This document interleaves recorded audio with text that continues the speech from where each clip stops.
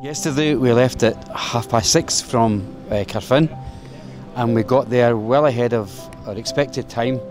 We did it in about 12.5 hours. We were in Lisieux at 8 o'clock at night. Today we had Mass in the Basilica just about 9:15. We left the Basilica of Lisieux at 9:30.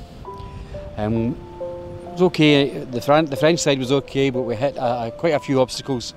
On the British side, 4 times we were held up at roadworks and traffic accidents on the M25, the M1, the M6. But here we are now.